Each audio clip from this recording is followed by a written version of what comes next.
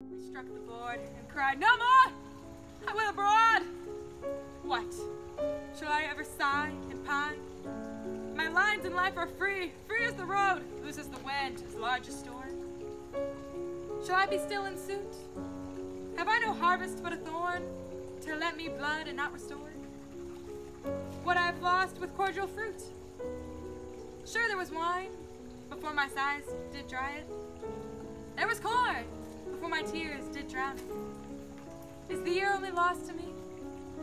Have I no bays to crown it? No flowers, no garlands gay? All blasted, all wasted? Not so, my heart, but there is fruit, and thou hast hands.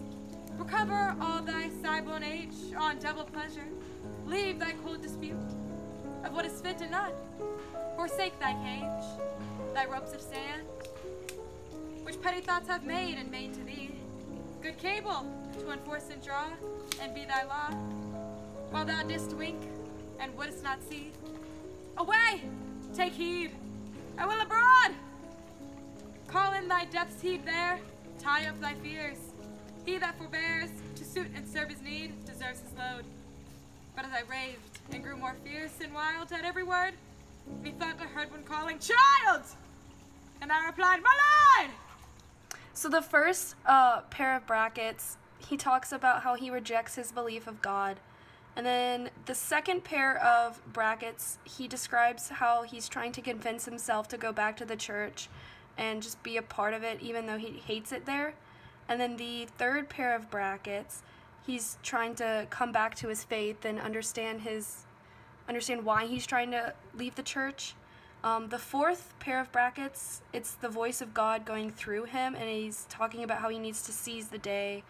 And then the last pair of brackets, he talks about how he's submitted back to God by listening to him call him child, and he replying back to him by saying, "My Lord." So the emotions he's feeling is, let's first start off with the title. A collar means restriction. It's like a dog collar. And then it also says struck and cried, which means those two emotions together represent frustration. And then he also questions himself, saying, "Have I no harvest but a thorn?" So basically what he's saying is, have I no reward except pain for being part of the church? And then of course down here where God is talking through him, this is where he feels he needs to seize the day, basically carpe diem. And the green represents his purpose, so why he's writing this poem. So I will abroad means he will leave. Basically he will leave the church. Shall I be in suit? The suit he is talking about is a priest suit, so this man is obviously a part of the church if he is talking about a suit. And then it says, "Have I no harvest but a thorn?" So his purpose again is, have I no reward except for pain. So with what I have lost with cordial fruit, sure there was wine, before my sighs did dry it, there was corn, before my tears did drown it. He's basically saying here that yes, he believes in God, but there was still nothing there for him. So again, his purpose is saying nothing there for him in the church.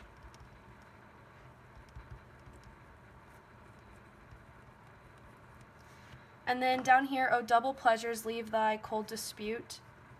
He's basically saying by being in the church, he had to give up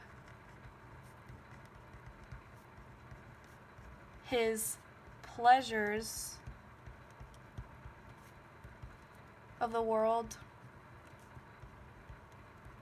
because he was restricted, again, to only doing certain things. And then again, he said he will leave with "I will abroad." Then highlighted in blue, we have repetition. So again, in the beginning of the poem, we have "I will abroad," and at the end of the poem, he says he's going to leave again. And also, slightly here in the middle of the poem, he says, have I no bays to crown it, no flowers, no garlands gay, all blasted. Basically saying he's like, okay, again, he has no reward for being in the church.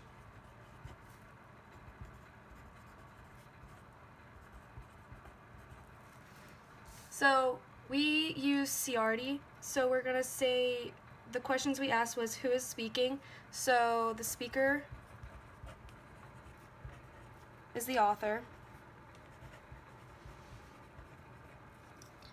And to whom he's speaking, he's talking to God. And the situation he is in is he wants to leave the church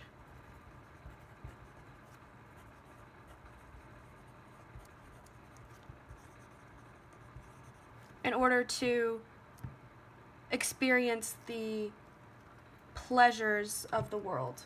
So the attitude of the speaker is frustrated because he is being restricted to the church. The reader can see this from their conclusion. Sorry.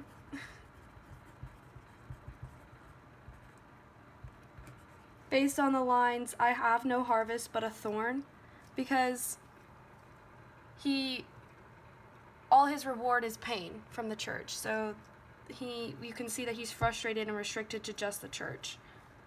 And then the knowledge that we gained from knowing this is that everyone has their own struggles. And doesn't matter the situation they are in, but a lot of people go through what he went through with his restrictions to God.